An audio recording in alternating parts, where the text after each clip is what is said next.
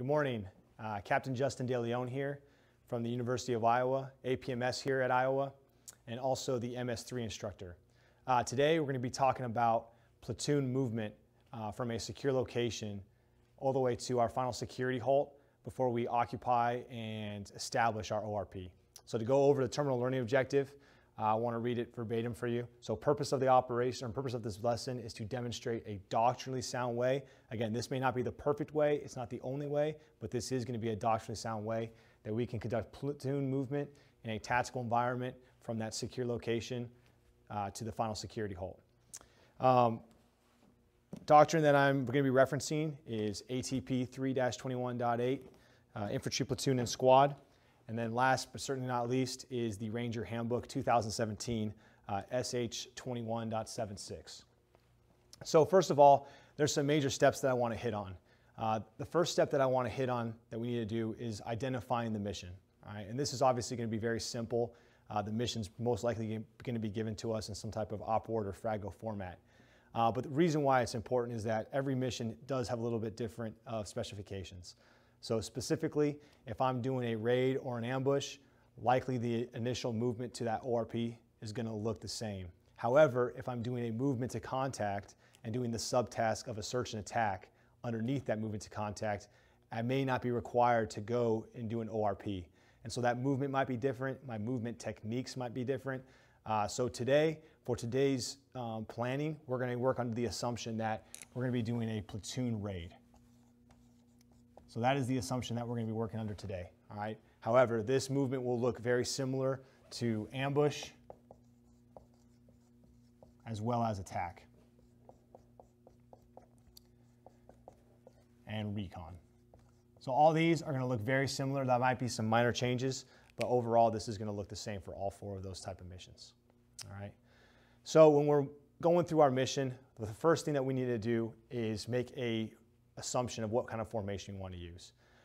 Again, we have lots of formations at the platoon level, whether we're echeloning right, we're echeloning left, we're working in a V, we're working in a line, a file.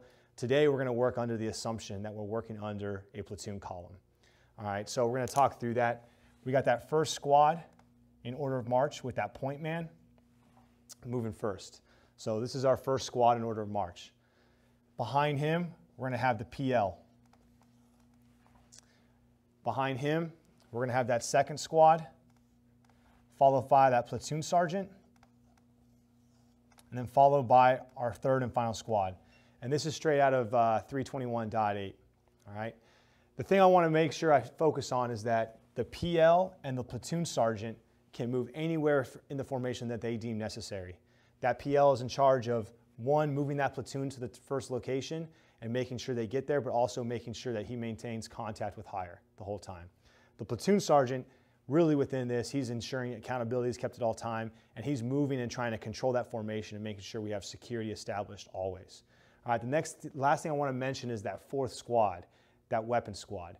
Doctrinally, according to 321.8, we got a machine gun team here near the PL, so the PL can quickly use him where he deems necessary. And then we got a machine gun also with the platoon sergeant. All right, they're countered. One's going left, one's kind of on the right side, so we're ready to react to fire to any direction.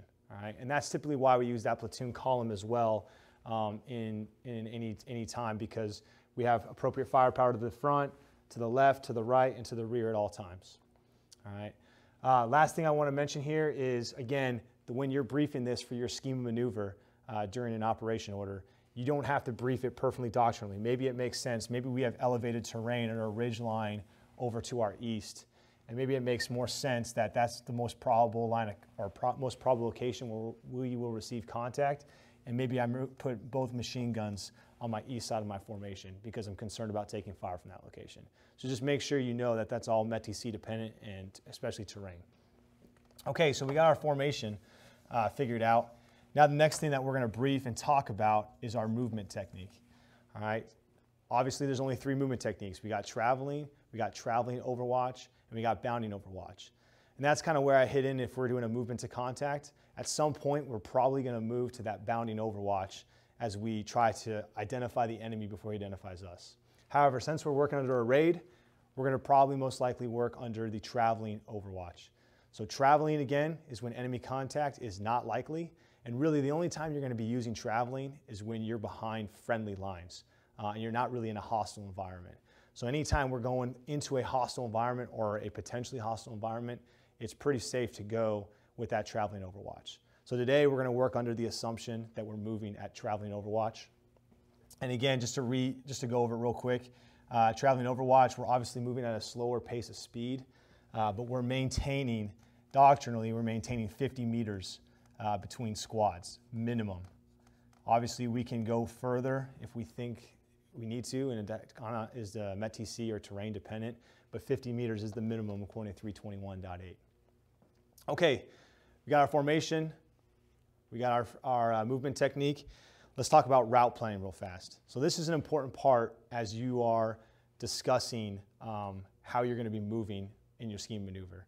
There's three major ways to do route planning and way to talk about it as we look at 321.8.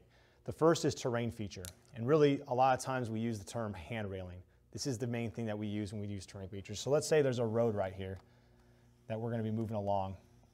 And let's say, hey, the easiest way to move to an objective or to a potential ORP location is to hand rail this road. Really what that is using a terrain feature to guide your movement. Maybe there's a river that you're going to hand rail. Maybe you're coming up with certain legs and there's a well-known hilltop in this vicinity. And you're going to move to that hilltop and then move to another smaller hilltop, and maybe that's going to lead you up to your ORP. It's using a terrain feature kind of as a waypoint or as a guide to get you to where you want to go. All right, the next one we're going to talk about is contouring. This is probably the least likely of the one that you're going to use, but really what contouring does is it's keeping you at a standard elevation so you always know where you're at. So if you're really where it would be successful is, let's say you're working along a ridge line, and if you're moving, you're going to move along this contour line right here and you're going to stay alongside it. And if you move along that, you're pretty much going to always know where you're at on the map. Technique. Lastly, which is the one we use a lot, is going to be working at azimuth legs, and it's called cross compartment. Really, it's talking about, hey, I'm going to move roughly at a 45 degrees for 200 meters. I'm going to hit a point there, then I'm going to move north. Let's say I'm going 10 degrees at 400 meters. Obviously, this is not to scale. And then lastly, I'm going to move at 328 degrees at 200 meters, all right, to my ORP. All right, so that is something that we need to talk about when we're doing our brief and make sure we're hitting that on when we do our scheme maneuver. So everyone has at least written down, yes, the point man's responsibility is to lead us there, but when the point man goes down or when something else happens, everyone else has situational awareness of where we're going and how we're getting there. All right, so for today, as we talk through our scheme maneuver, we're going to talk as if we're doing cross compartment. So we're using azimuth legs. So we're going to start here. We're going to move 280 meters at 30 degrees. We're then going to move north at 5 degrees for 400 meters. And then we're going to move northwest roughly 340 degrees for 200 meters. So that's kind of how we're going to talk it as we do our scheme maneuver. So first thing is we're going to move out of whether we're in a patrol base or maybe we're behind friendly lines in some type of assembly area, regardless of what it is, we're going to identify a line of departure that we're going to be crossing. A lot of times we just refer to this as the LD. The LD stands for our line of departure. All right.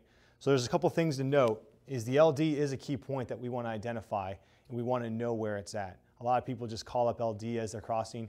We want to know a specified designated point on the map. And the reason is because that triggers some things. If we are in friendly lines, maybe that triggers when our movement technique changes to bounding overwatch or maybe traveling overwatch.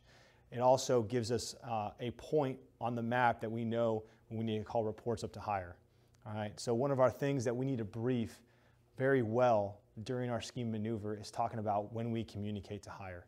So the LD is clearly a point where we're communicating with higher. Hey, we're starting our formation or we're starting a movement.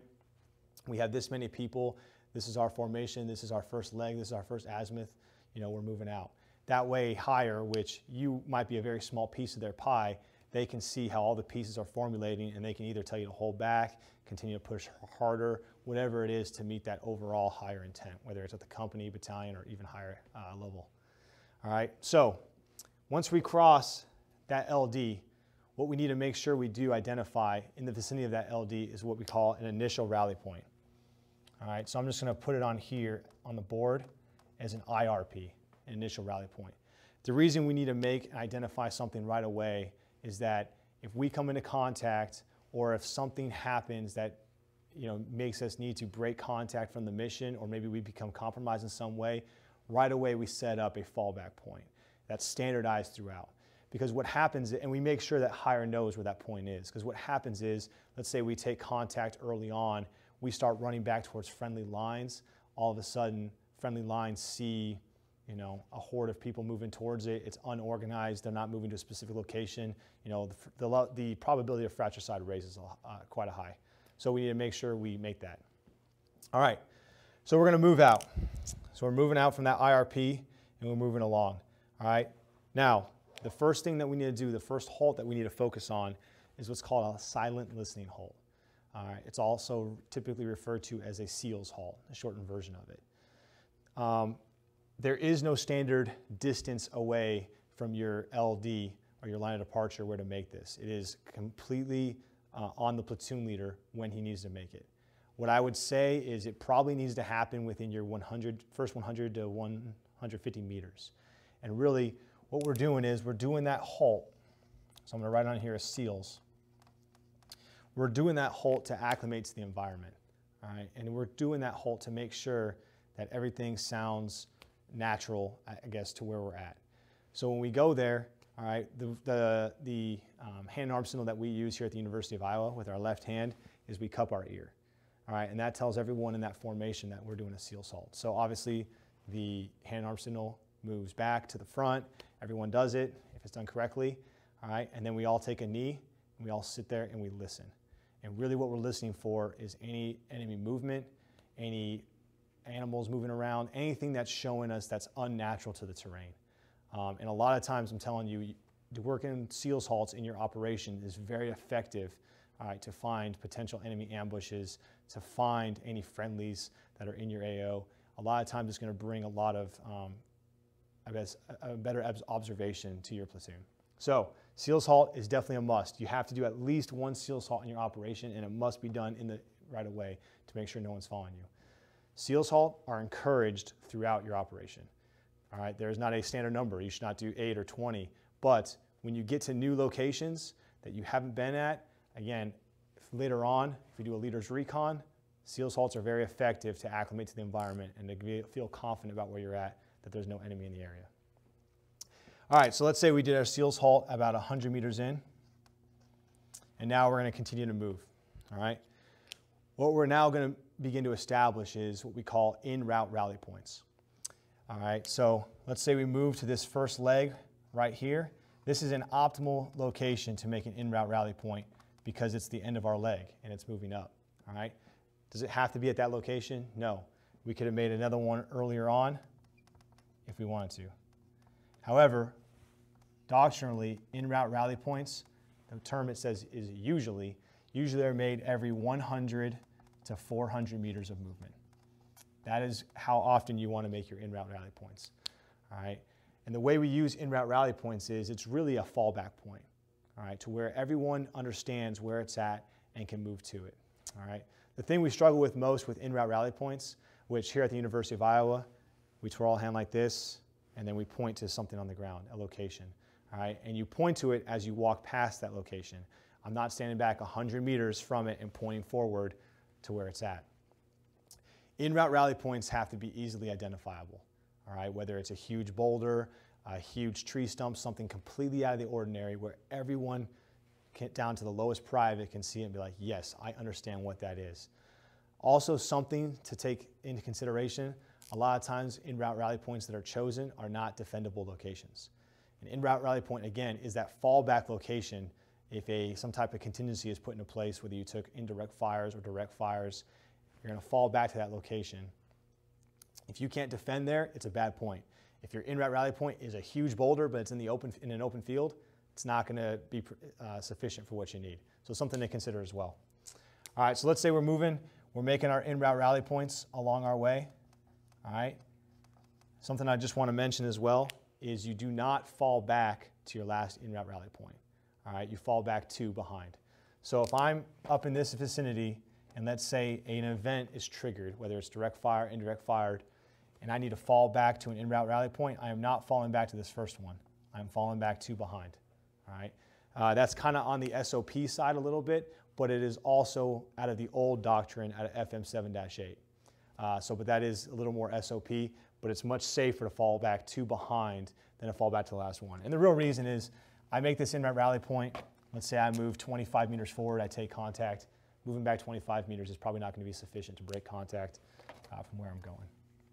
Okay, so we're moving from our en-route rally points. All right, we take our final leg, and then we move to this final security halt. And really, this final security halt is where our movement's going to end before we start to kick out to establish and occupy that ORP. So let's talk real fast a little bit about security. All right, a security halt is an important step, and you can take as many as you need throughout. There is that final security halt, however. And what I want to talk about is when we do our silent listening halts or our security halts is quick establishment of security. All right, we call that halt. All right, we call that halt or that freeze. Within 5 to 10 seconds, everyone's on a knee. All right, there's no reason for anyone to be standing up. We don't want that. All right, again, this is not doctrinally based, but a good SOP, 5 to 10 seconds on a knee, and then typically 30 seconds to a minute, you're going in the prone. All right, making sure that you're secure, making sure you have good fields of fire and observation. But let's just talk real fast.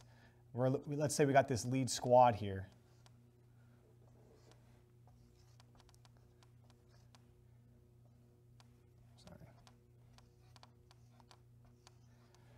All right, they're in a squad column fire team wedge. When that security halt is placed, or security halt is put in place, it's pretty easy for everyone to kind of move out, find some cover, and be looking in all directions. All right, this guy's getting his team leaders.